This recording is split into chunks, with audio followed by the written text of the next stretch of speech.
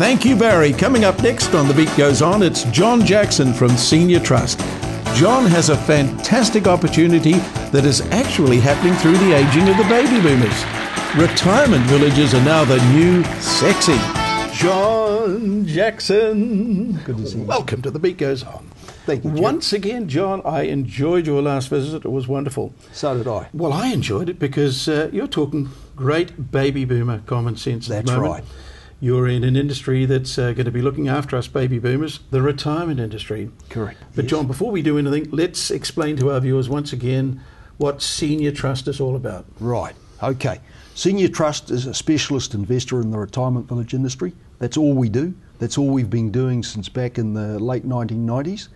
And we've identified that these retirement villages have stood the test of time. They have, You know, where others They're not have failed. fly-by-nights, are they? No, they're not. Yeah. They require patient, long-term investment capital, and that's what we provide the retirement villages we invest in. Can I say that some of these, they're wonderful today, aren't they? Because my daughter works in one as a gardener, and you go out there, I won't mention who it is, but wow, they've got everything that They have. restaurants, Yeah, just beautiful. that's right. And I had eggs Benedict for $9 in the restaurant. Yeah. Beautiful. Well, Jared, the really important thing is they've got the facilities to help you recover from your over-exuberance. Yeah. The healthcare, aged care aspect of the retirement villages is becoming more increasingly important. So how big is the industry going to become from the moment we're sitting here to over the next 20 years? Our calculations are on the current take-up of about 10% of the retirees are entering into these retirement villages. We're going to need another 140 villages of the size you typically see in Auckland. That's about a $7 billion spend in today's dollars. Where's the money coming from, John? Well, we're going to be part of that. Yeah, and what we're hoping, Jared, is that this new Financial Markets Conduct Act, which is the most profound change in the investment scene that I've experienced in my 20 years, will engender more investor confidence so we can keep up with the demand for those 140 villages that have to be built. Right, what did this Act do that wasn't there before this Act came in? What's it guaranteed? All right, well, it's been a long time in the making, and I mean, New Zealand investors have suffered badly, haven't they? For a lack of an orderly regulated market. So the Financial Market Conduct Act is the culmination of the reforms that have been put in place over the last decade. You know, the world financial collapse, the collapse of the finance companies in New Zealand, the blue chips, you know, the Lombards, the list goes on, and the damage they've done to people's quality of life and their confidence is been indescribable. You had to watch all that happen, didn't you? Yes, well, yeah.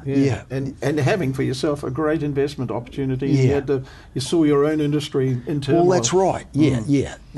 Well, John, let's get all the gloom out of the side. That was the past. How do you communicate to a new investor now? All right.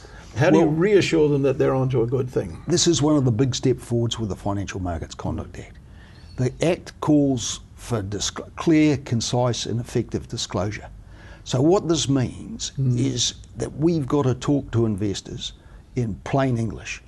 Cut out all the cut out all the legalese, and we welcome that. We embrace it because it gives us a chance to tell our investment offer in plain English that good, solid Kiwi investors can understand. So how do they get this information? They get this information either over the web by going to www.seniortrust.co.nz, or they can ring our 0800 number, 0800 609 600, and we'll be very happy to send them our latest offer. But even have a chat with you, John? Yeah, I mean, you're always willing to talk. I enjoy talking to investors. And it's amazing what I learn. But it's not just that act, as you say, but you've also got a pretty good incentive, haven't you? What sort of percentage will you be paying for money? Okay, our current offer from Senior Trust Capital has paid a regular, steady dividend of 8 cents in the dollar for the past 2.5 years it's been in existence. And That's good, isn't it? It is good, and our total commitment is to keep maintaining our That 8 cents in the dollar. our regular steady dividend to our investors. So if I had $100,000 and said, "Here you are, John, next year you'd give me $8,000 for me giving you that that We 100,000." would, yes. That's excellent. Plus, Jared, the other. Let's not forget the other important side of the equation. That will be invested in appreciating assets, in bricks and mortar retirement villages. Yeah. Let's not get away, be bedazzled by the glitter.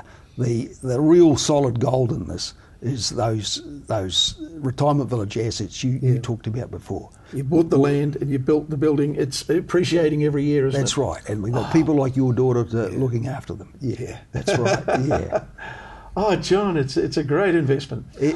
Look, we've run out of time this week, but is there any chance you can come back again on the show? I'd be delighted to. Yeah, I want to hear more about this. Well, thank you, Jared. Yes. Because a lot of our investors get a sense of satisfaction about housing senior New Zealanders in good quality retirement village living. That's important to a lot of people, well, as myself I said, included. I went and saw my daughters working there as a gardener, and this is great. Fabulous. Yeah. See you, Nick. See you in a month's time. Thank you, Jared. Thanks, John. Look forward to it. Okay.